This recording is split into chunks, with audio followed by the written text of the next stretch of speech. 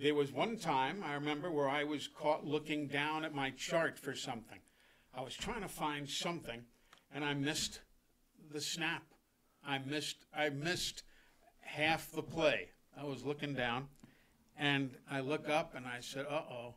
I said to myself, well, all of a sudden, Butch starts pointing like, unbelievably, and he pointed. The quarterback gave it to the running back. Then he went around the end. Then he fumbled the football, and Butch is signaling like this. I called the whole play without having ever seen it.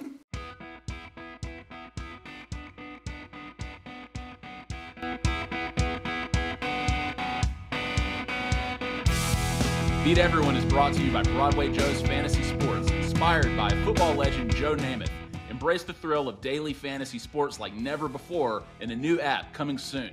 Welcome to Beat Everyone. I am Ben Flanagan with AL.com, and I'm here with AL.com Alabama football writer Michael Casagrande, and we're once again back with another edition of the Golden Age with the man himself, Eli Gold. Eli, how you doing? I am well. Good to see you. Hope you've had a good week. Absolutely. Well, Eli, listen, you've had this incredible storied career. We've been over it so many times on all these episodes. So much has gone right for you to get where you are now, this legendary, beloved broadcaster. But as you know, on live radio, on live television, sometimes things go wrong. Yeah.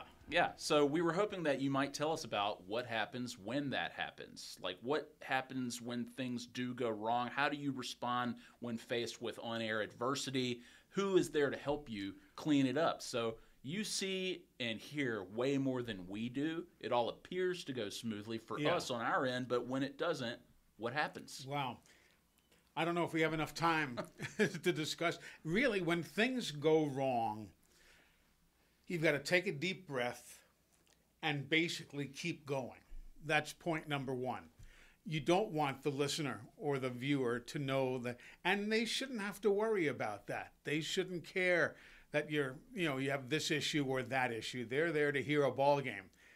In the toy store of life, they don't want to be bothered by problems that you might be dealing with. But the big key is to surround yourself with good people.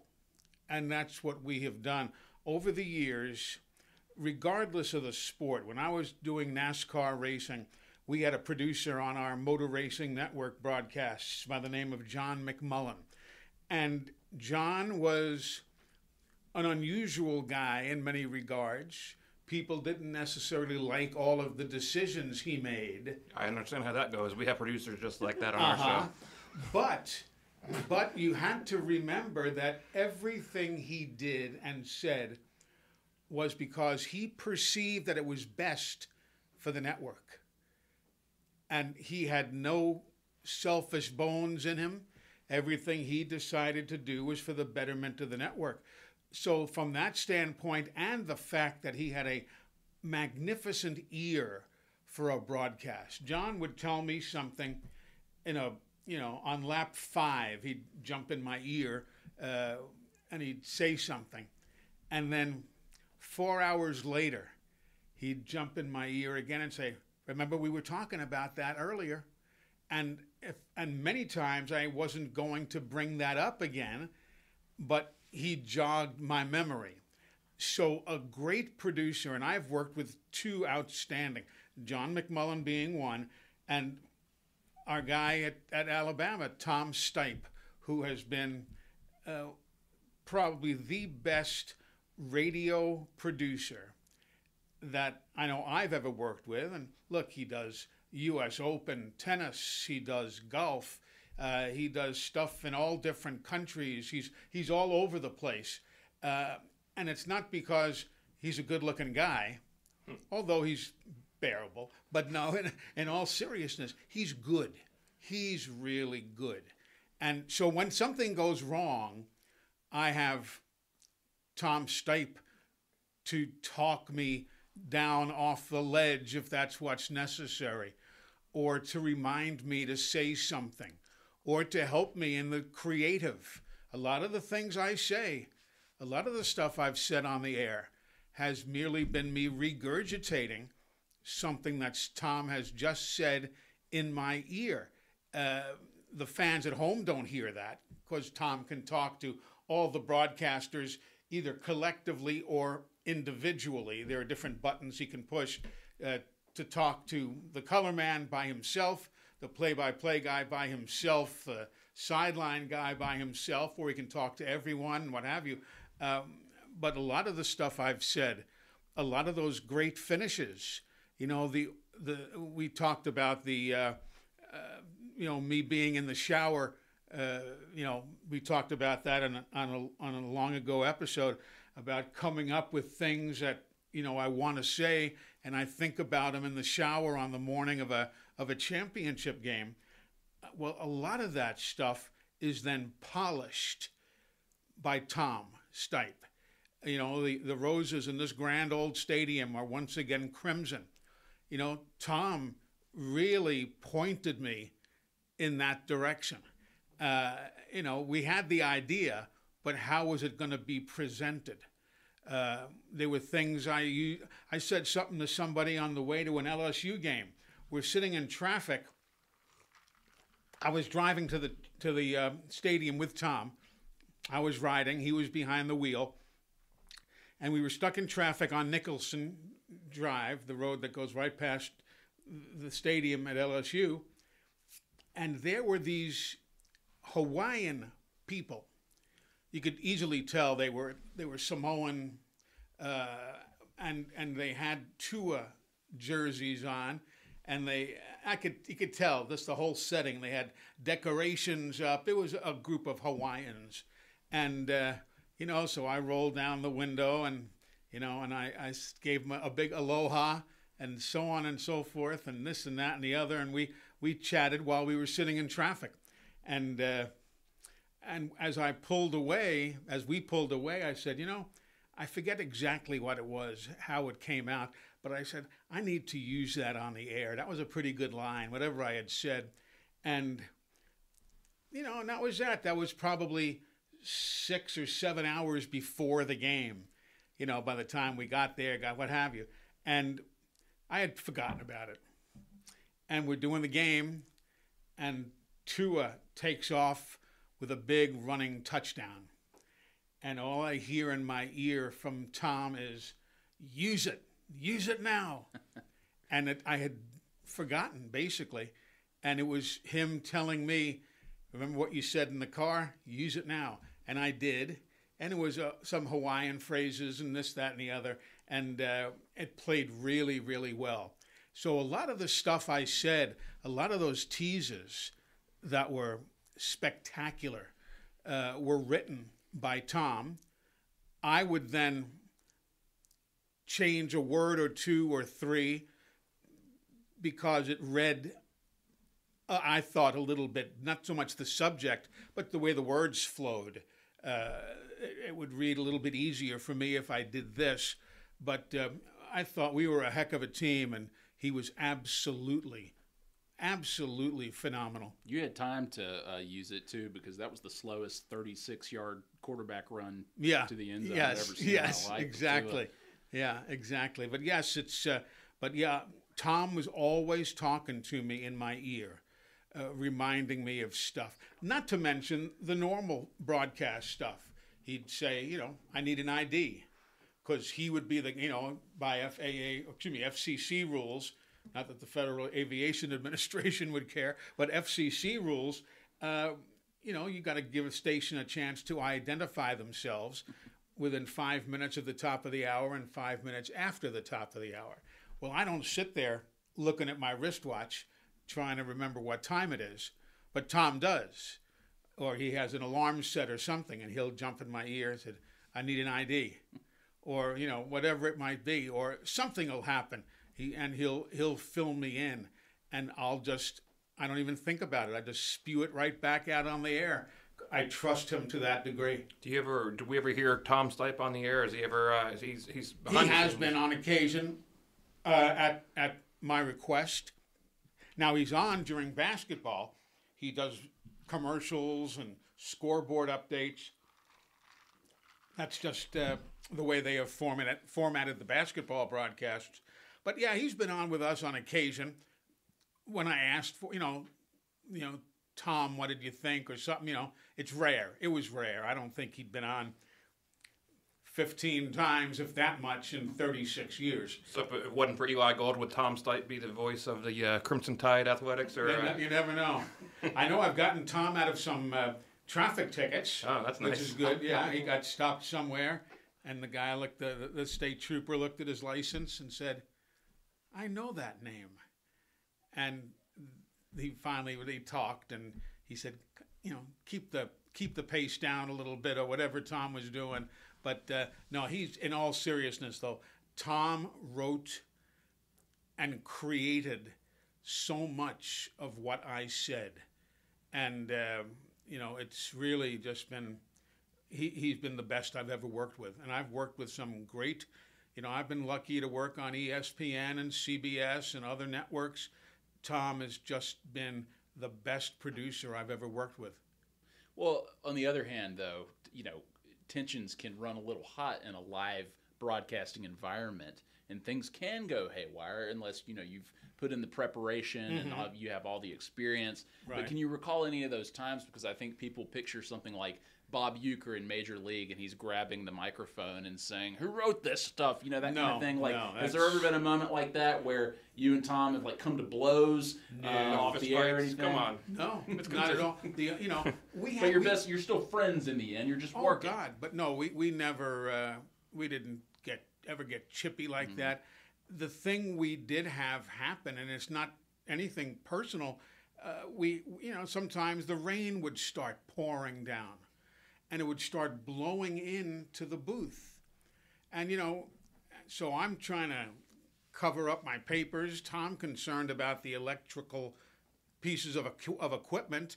So we each had responsibilities, and sometimes I'd get up and he'd be talking in my ear and say, do this, do that, what have you. But no, we're both professionals. We're dear friends. We've worked together for so many years.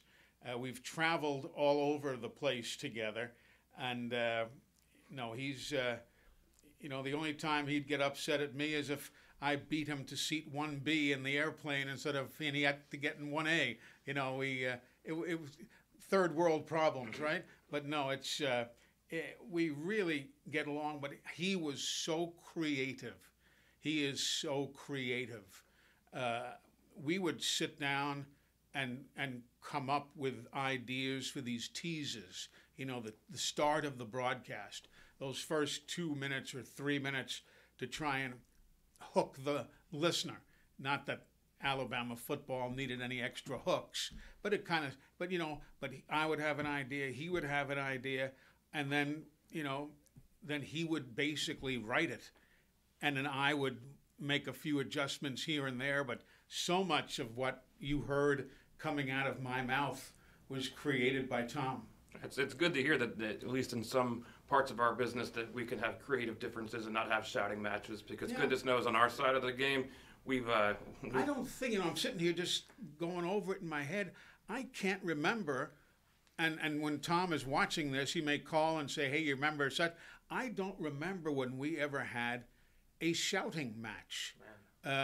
It does, and he is just so good. We'd be doing the Nick Saban show, and something would come up, and I couldn't come up with the answer, or somebody wanted an example of something. And next thing in my ear, Tom would be whispering something. Remember the Southern Miss game of 10 years, whatever it is. I valued him as more than he knows. Sometimes I don't know if he understood and appreciated how much I valued his work and his input.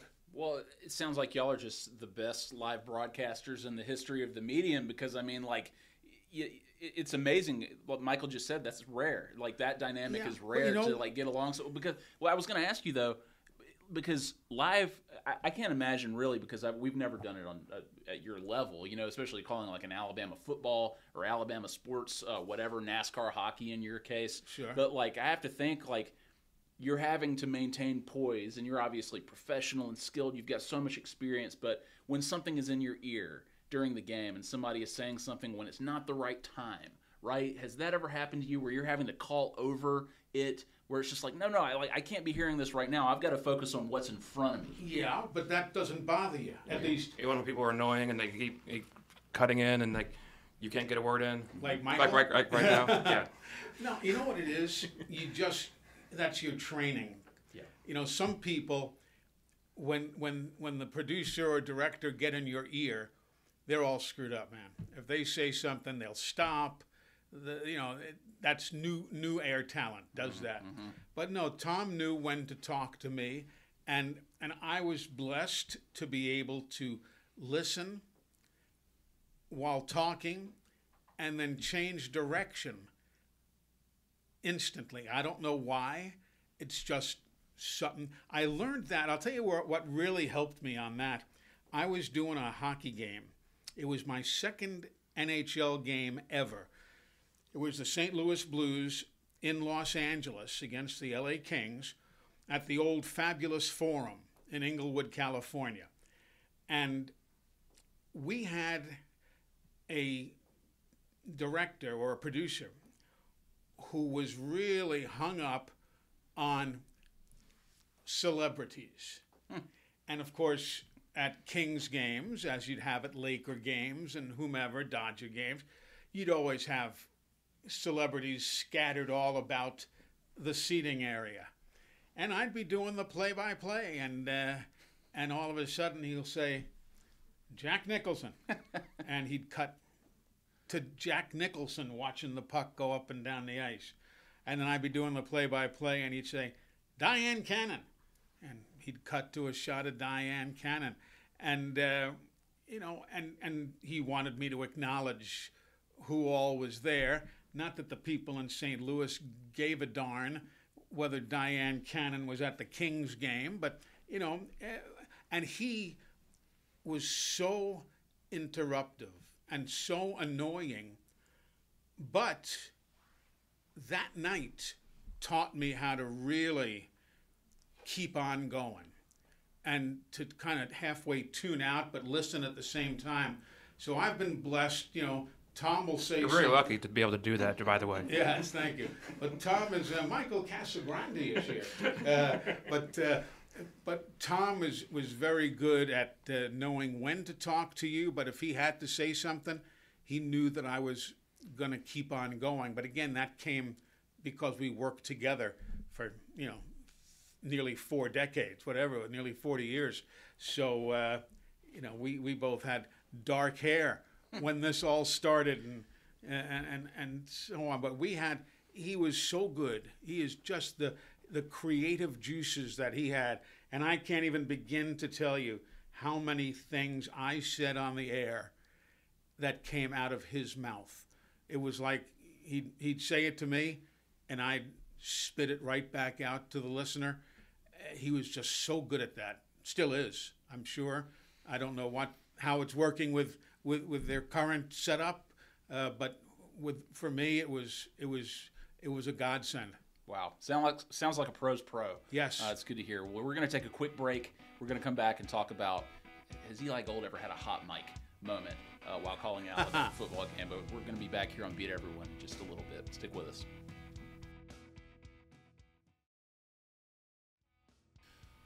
Back here on Beat Everyone, I'm Ben Flanagan. This is Michael Casagrande, and we're here with Eli Gold, and we're talking about what happens when things go wrong and who are the people behind the scenes that help prevent that from even happening.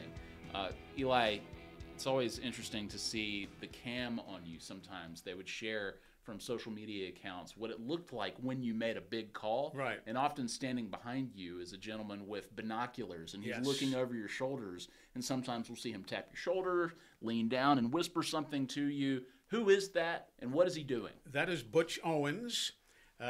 He has threatened me not to tell his real name on the air, but he's been known universally as Butch forever. He's from Birmingham, just retired from Golden Flake. Oh. He was employed by them for many, many years, worked for AT&T for a number of years as well. Butch came in as my spotter, my extra set of eyes in the booth, back in my first season. He didn't start with me in year number 1.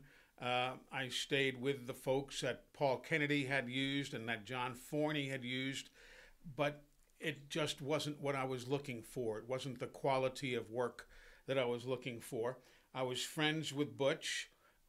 He was a big hockey fan. I had known him when I got here. We met early in my time in Birmingham, and I knew that he loved Alabama football and wanted to be there. And you know, the more we talked, the more I realized he could be a big help. So I brought him to Tennessee, if I'm not mistaken. I think that was the first game he worked with me in my first year. And he's been with me ever since. I have not done a football game of any kind without Butch since then. He's been with every Alabama game, every NFL game, every arena football game, until now when our schedule is, you know, has been conflicted and he's chosen to stay with Alabama, although he will work with me some on the JSU package and some other stuff, but his number one priority has remained Alabama. But Butch is my other set of eyes. He has good eyes. He knows what I'm looking for. And over the years, we have developed this silent communication, basically. He knows his responsibility. While I look for the football during the play, he's looking at the defense. He's looking at who makes the tackle. And he'll point to that guy on my chart. There's also, in case I miss a block on the end, to free somebody to make a nice move up the sideline. You know, Butch will point to somebody and go like this. And I'll just say, and that was a great block by whoever. Because if I didn't see it or I didn't say it, you know, if Butch indicates it, then it happened. There was one time, I remember, where I was caught looking down at my chart for something. I was trying to find something, and I missed the snap. I missed half the play. I was looking down, and I look up, and I said, uh-oh. I said to myself, well, all of a sudden, Butch starts pointing like, you know, unbelievably, and he pointed. The quarterback gave it to the running back. Then he went around the end. Then he fumbled the football, and Butch is signaling like this. I called the whole play without having ever seen it. So he's like the ultimate Pictionary, like. Yeah, I mean, he's like I called that entire play without ever having seen. I looked up and I said, "Oh man, I'm in deep doo-doo here." And you know, there are times where I've made errors. We all are human, and Butch will, you know, give me this and point to that. He said, and I'd say it up. Excuse me, I said such and such had the ball. It was actually, you know, Joe Blow who had the ball. Butch has just been my second set of eyes. He also does quick statistics. You know, we always have a stat person or a stat monitor to work, but on a case of a punt, Butch can compute instantly how long the punt was and how long the return is. So, you know, I'm doing this, and he quickly scribbles down, you know, 48, and right in the middle of my commentary, you know, that's that 48-yard punt, and here comes Johnson. He's returning it, and he returns it for 17 yards, and that's because Butch had written 17.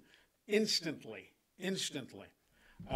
We have a chart, numbers 1 through 100. And sometimes, not sometimes, a lot of the time, I just can't compute that. I just don't have a mathematical mind. And if the ball is taken at the 8-yard line and the play goes to the other 32, how long is that? Well, I can't start figuring while I'm talking. Butch immediately points to that chart and points to the correct yardage. So he is so good at what he does. And you know, sometimes he'll help me, you know, when I had my shoulder issues or when I dealing with my illness, you know, he'd make sure I was walking steadily. If I had to come downstairs, he'd be there to try and make sure he could catch me if I misstepped. It was just wonderful. Yeah, just wonderful. A spotter. Yeah, and it sounds like it's a lot of mind reading, shorthand. It is. A lot of nonverbal communication that nobody would ever know about unless you told them. Exactly. He's sometimes when I don't know why, excuse me, I don't know why, but for a number of years, I had trouble saying, I don't know why, but I didn't identify and say a screen pass. I would just say it was a pass into the right flat. I just didn't, I don't know what it was. And Butch said, look, if it's ever going to be a screen pass, I'm just going to tap you on the shoulder. And I said, all right. He said, you got to say screen pass, screen pass. And I said, I know what a darn screen pass is. He said, well, why don't you say it? I said, well, I don't know. So he said, so any time from that point forward, if it was a screen pass, you'd see him tap me on the shoulder, regardless which side he's on, he'd tap my shoulder. And I immediately said screen pass. It was like I was like Pavlov's dog, you know. He'd pat me on the shoulder, and I'd say screen pass. And we found your blind spots. Screen passes were almost Eli Gold. It did. I don't know why. It just you know, sometimes I'd say it, but most of the time, no. He never like messed with you, did he? Like where it was like the other team, or it was like a deep bomb, and he just tapped you on the shoulder. No. Like, screen pass, screen. No, because that would have ended his tenure. Well, I'd be tempted to do that. Yeah, that's the difference. Well, Between maybe it would be fired. But no, Butch is just he is a safety valve on so many things, and you know he also listens to the sidelines in his headphone. You know he's hearing the broadcast and he hears the sideline reporter. So he'll know what's going on down there, and sometimes he'll scribble me a note, you know, very, very quickly if I need to know something. It's just a team operation, but we've been together for so long that it just worked perfectly. But between Butch and Tom, I could never have asked for a better support crew. Never. So what, you know, we've talked about the good, the fun, the chemistry. You ever been caught with a hot mic? Have you ever accidentally not gone to commercial break? And we have gone, we've sometime. Well, we would always go. The commercials are not run out of the broadcast booth, okay?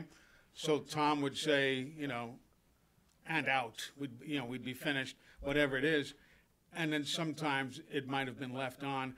But no, I don't curse around a microphone. I have learned that from too many others who have. I don't say anything about anybody. I don't offer societal, commentary. I don't do anything around a microphone other than describe what I need to. So we've never really had that problem. No moments like, oh, I shouldn't have had that chili before this game or anything like that, you know. Now, I might have said that privately to the guys in the booth, but not with a mic hot. But we've never had a virally like Gold moment. No. Yeah, we know about it by now. Yeah. No, that's true. That's true. But no, it's that's never happened. I'm very, very careful, and whenever we would have a new person join our crew, a new color man, a new sideline guy, whatever, I would talk to them and really emphasize, remember, guys, the mic is always hot. Well, don't they turn it off during a commercial? Well, yes, they do. But for your standpoint, it's always hot. Don't say anything around the microphone that you don't want the world to hear. Even when I've made mistakes, and there have been a few, I called the wrong guy scoring a touchdown one day. And, I kind of cursed at myself, but with not a curse word, if you know what I'm saying. I didn't drop an F-bomb or an S-bomb on myself. I could have, and I wanted to, but you just don't. These microphones are not forgiving. You've never been are bleeped? you? Never been bleeped? No. You couldn't just blame Tom or Butch for that if you called the wrong name? I could have, but I wouldn't do that. I would. Yeah, no. No, I've never been bleeped, to my knowledge. No, and I think I shared with you the one time I did use a curse word when I was doing that hockey game at the Garden, when I was talking about Robbie Fatorik with the puck, and I juxtaposed the first two letters there, but everybody looked at me and as if to say, did you just say that?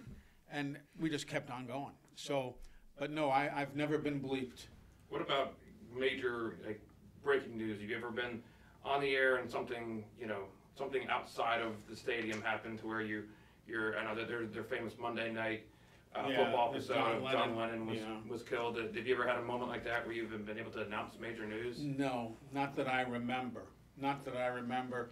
I remember John Sterling, the Yankee broadcaster. Great broadcaster. Yes, a great broadcaster, and retired now, but he had to announce the killing of Osama bin Laden on the air. And he did it as a baseball broadcaster would, Here's the 2-2 to Stevenson. Down and away, ball 3. Speaking of down and away. Yeah, kind of close to that. Yeah, kind of close to that. And he goes, oh, here's an interesting note. President Obama has just announced the capture and killing of Osama bin Laden. The 3-2 is fouled away. Yeah, it happened in Islamabad at a location in the desert. As Johnson steps off the mound, it was he worked it in, but no, it's I don't believe I've ever had anything like that to think. I remember in 2009, the one breaking news moment that I remember was during the Iron Bowl. Classic Iron Bowl, you're sitting there calling it in real time, and that's the same moment that the Tiger Woods story breaks out, that he's crashed his car, somebody swung a golf club at him, something's happening with Tiger Woods, and things that probably didn't make our broadcast. Yeah. I remember being on the line for the men's room at halftime, and Steve Berline from the CBS crew was in front of me, and we were talking about, hey, did you hear about Tiger Woods? Really? So, I don't know if I knew about it at the time. I might have gotten it on my wristwatch, which is tied to my phone, but that would not have warranted airtime on our football broadcast, I don't think. You mentioned sideline reporters, right? And I wonder, throughout the years, what has a sideline reporter in your mind brought to the broadcast, and who among those you have worked with has really stood out as a great sideline reporter? Well, Rashad Johnson was very, very, very good. Christian Miller was very, very good. What they bring is they're down there. Well, number one, they have played for the most part. They have, been there, done that. Jerry Duncan, though he was not a formal broadcaster per se, he was there. He'd been there. He'd done that. He'd played in an Iron Bowl. He'd played in a big game. So, number one, I had that to draw on them, from them. But number two, they would go in and check the injury situation. And they had worked out a relationship with the trainers because with the HIPAA laws and so on, there's only so much that can be released to the media. But, they made sure that, at least the sideline guy could see what they were working on to some degree as they took him to the to the injury tent, and in the days before the tent, you could see him right there on the sidelines. But they became a very valuable second color man. They weren't designed as such. They were designed to just talk about the color and pageantry on the sidelines, the emotions, what have you. But then when I had John Parker Wilson by my side, an offensive-minded player, obviously as a quarterback. Well, if something happened defensively, I had Rashad on the sidelines. And sometimes we'd go right to Rashad to comment on what he saw. So we started using that sideline guy as a second analyst, specializing in their area of expertise. Didn't always work out. We had one guy in the year when we were auditioning for Kenny Stabler's replacement. Snake had been cut loose, and we decided to have.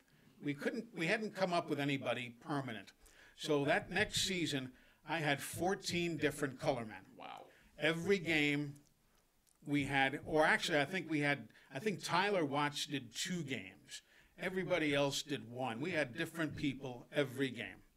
Difficult for them. It was not easy, but we worked it out fine.